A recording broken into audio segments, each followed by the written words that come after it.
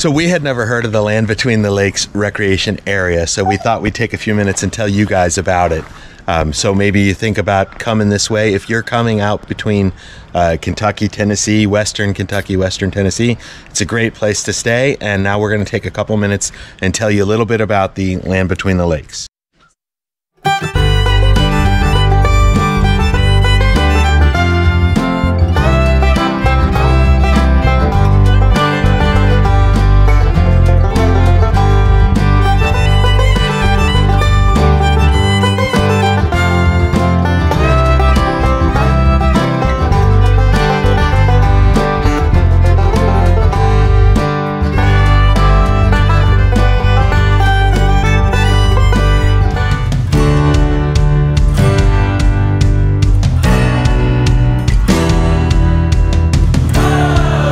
Land Between the Lakes is a 170,000 acre national recreation area located in western Kentucky and Tennessee.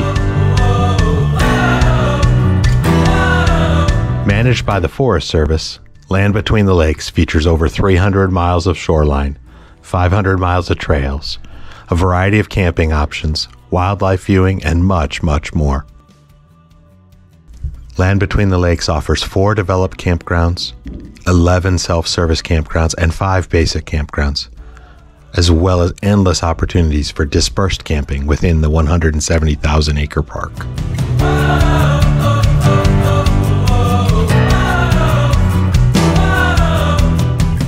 Okay, so we are in the T area of Hillman Ferry Campground, and I think there's probably 40 or 50 sites in T area, and I believe there's A, B, C, and D areas as well.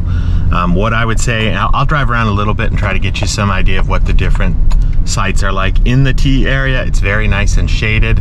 Big pines give you a lot of shade, but still, and it's going to be in the 90s today, so that's nice. That makes it easier. Some of the sites are more level, some are less. You know, so I think you'd want to try to pick your site as best as you can for your needs. There are showers and toilets, and then the good thing about T area, I believe all the sites are full hookups, which was one of the things we were looking for as we were planning to stay here for 5 days.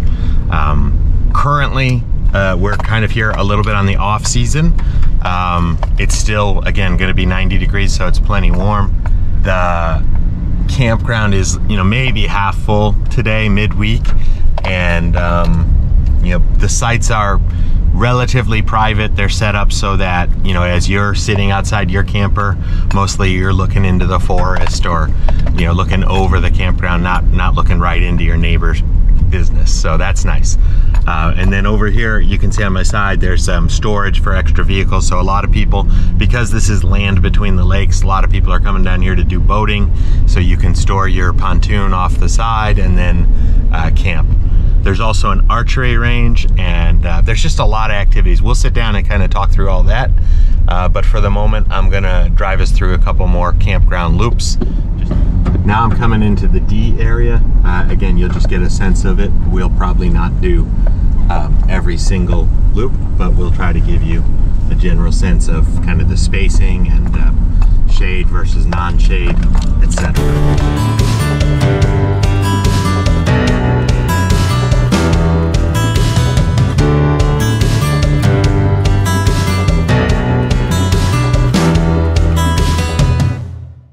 In the D here, what I'm seeing, they look like they all have electric and water, but I'm not seeing full hookups. I may be incorrect. You could certainly check the Land Between the Lakes website to confirm that, but looks like more electric and sewer out here. Sorry, electric and water. I think I see sewer on some, but not all.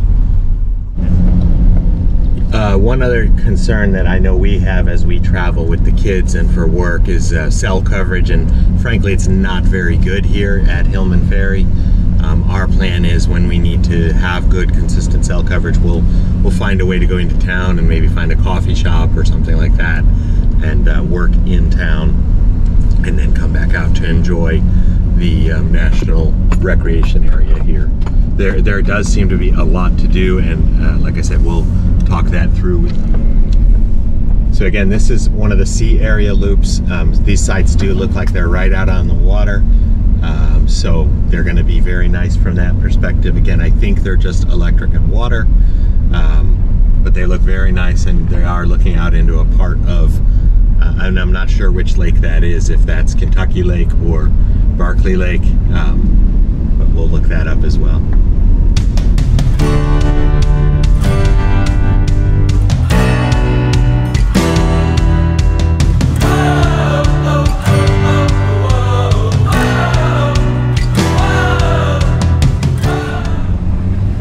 And up on the hill there, I think you can see some of the cabins. They look like more of smaller log cabins, probably one room, maybe two.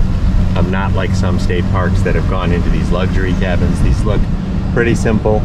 I think they probably have bathrooms and a bedroom, but they probably have pretty small. So I stopped here at the archery range, which is set up with firing positions at 20, 25, and 30 yards, I believe. It's empty today, and unfortunately we did not bring our bow and arrows, so we're not going to be able to take advantage of this, but it does look like a pretty good setup. Some of the targets have been used quite a bit, but it's here. There's also, for the hunters, there's a deer cleaning area over there through the woods a little bit, which could be very helpful for those of you coming out here to the National Forest in order to hunt. Hey, good morning. We are out here at Land Between the Lakes National Recreation Area, and today is going to be another hot one. I think it said 97 degrees. So what we're planning to do today, they have a couple of indoor activities that we'll probably do during the real hottest part of the day. We're going to go down to the visitor center and see what they have there, and we're going to head off to their planetarium and see what that's like.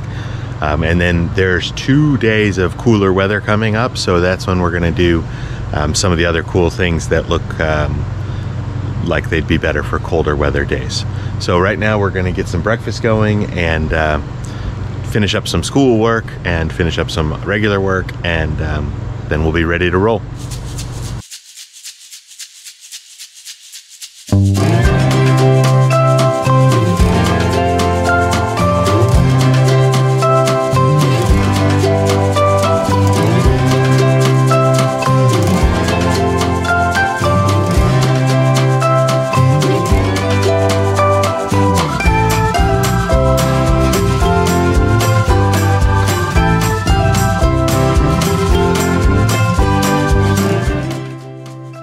Key attractions at Land Between the Lakes include the Elk and Bison Prairie, the HOMEPLACE 1850's Working Farm, the Visitor Center and Planetarium, and the Woodlands Nature Center.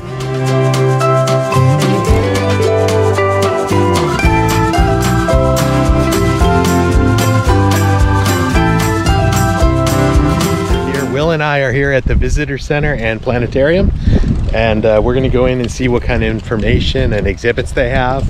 And then Eamon had to actually go back because he forgot he had a geometry class. So it's just the two of us right now.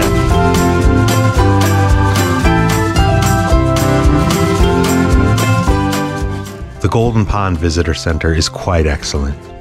The museum-like visitor center has historic photographs and plaques explaining the rich history and heritage of the land and the people who lived between the rivers. The exhibit also delves into the building of the dams on the Tennessee and Cumberland rivers, with the eventual forming of the Land Between the Lakes.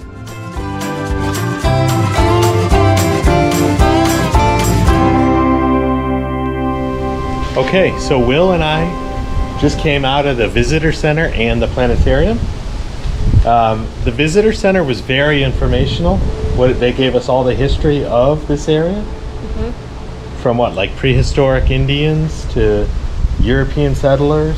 I think from 7,000 BC, a little bit before that. Right, all the way up to like even pretty modern times? To 2080, I think. Yeah, so that was great. A lot of information about what life was like here before it became a national recreation area, with settlers and farms and families. And then as it has become a recreation area, now you can do all kinds of things like boating and swimming and hiking and motorbike. And just normal biking. Yeah, normal bike, mountain bike, horseback riding, all kinds of great activities to enjoy nature.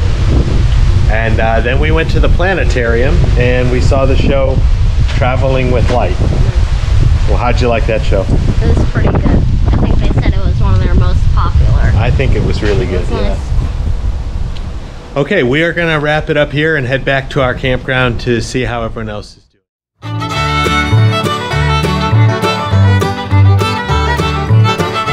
Another fantastic attraction at Land Between the Lakes is the HOMEPLACE 1850's working farm. The farm is a representation of what life was like for a multi-generational family farm in the area in the mid-19th century.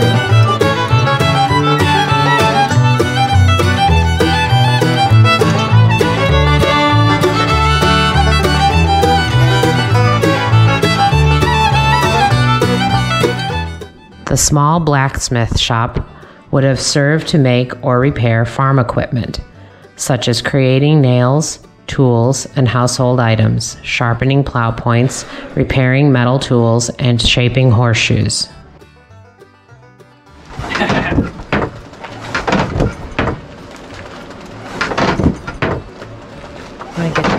With coals or wood or both? So coals are the burning remains of a fuel, usually organic based. This is charcoal. Okay. So you can still see the wood grain in here. Yeah, it's wood charcoal. Cool. You can also burn charcoal or wood in this forge. Wood would be a little less efficient, and charcoal burns just as hot as coal. Coal lasts longer. So Okay. if you had a big forge welding project, you would be probably ordering coal in the 1850s and having it shipped to you. Oh. So I'll show you how we get to here.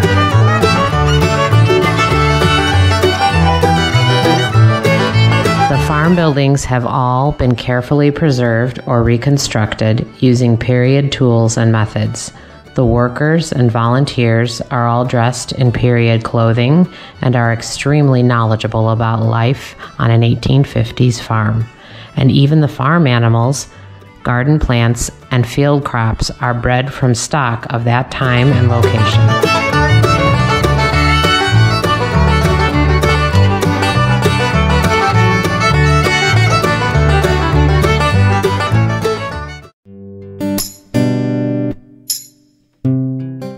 The main farmhouse features an open central hallway that separates two equal-sized pens or rooms. The open central hallway faced the prevailing winds and served as a cool, shady setting for the family and guests.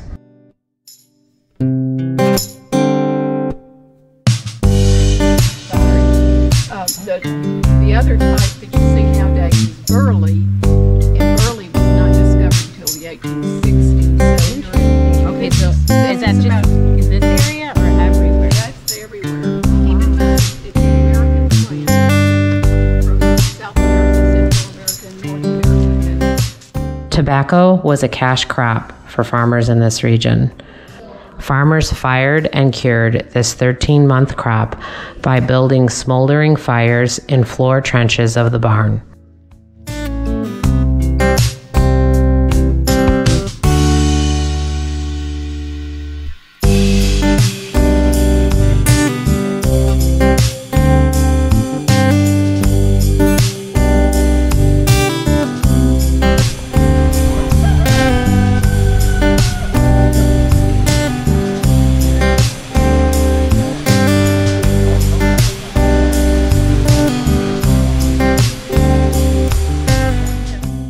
Altogether, the 1850s farm provided a very entertaining and educational day for kids and adults.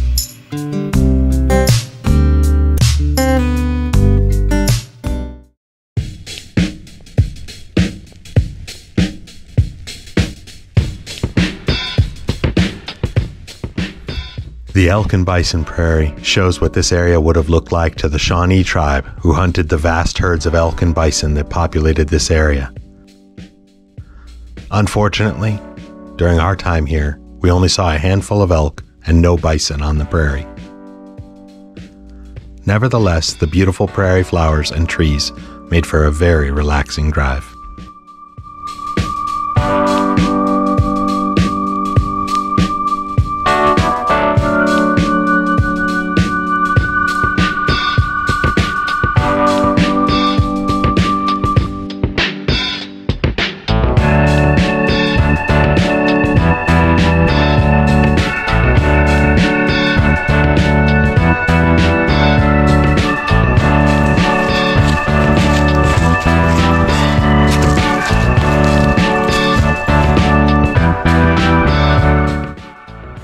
The park offers 260 miles of hiking trails, 100 miles of horse trails, and 70 miles of mountain bike trails. There's even the Turkey Bay off-highway vehicle area for you 4x4 enthusiasts.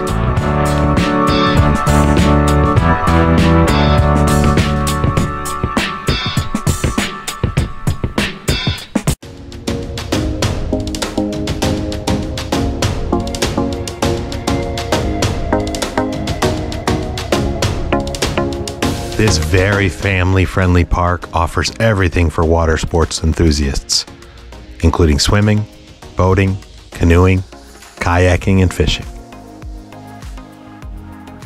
During our stay, we hiked the Hillman Heritage Trail, which follows historic roads from a thriving lime mining industry that began sometime before the Civil War.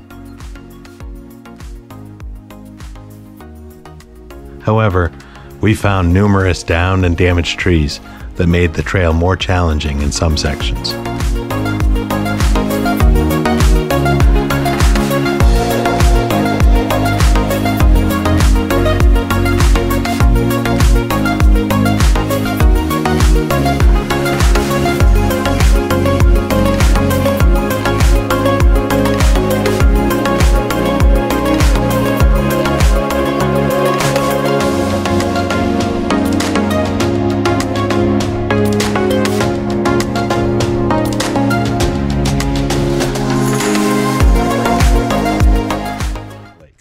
So land between the lakes is 170,000 acres of land. They have over 500 miles of trails and 300 miles of undeveloped shoreline. Some of the other things to do, they have hundreds of miles of trails for biking, hiking, horse riding. They've got, of course, the 2 lakes with 300 miles of shoreline, so you can do kayaking, stand-up paddleboard. There's a couple of marinas right outside of the park where you could rent pontoons, jet skis, and ski boats. And they have a whole off-highway vehicle, so like your ATVs and your motocross bikes, a whole section of that called Turkey Bay. So they have an elk and bison prairie, a 1800s working farm, a Golden Pond visitor center and planetarium, and a nature center. Yeah, so tons of stuff to do. My own web show, my own web show. Everybody wanna know my own web show, my own web show, my own web show. How will it go?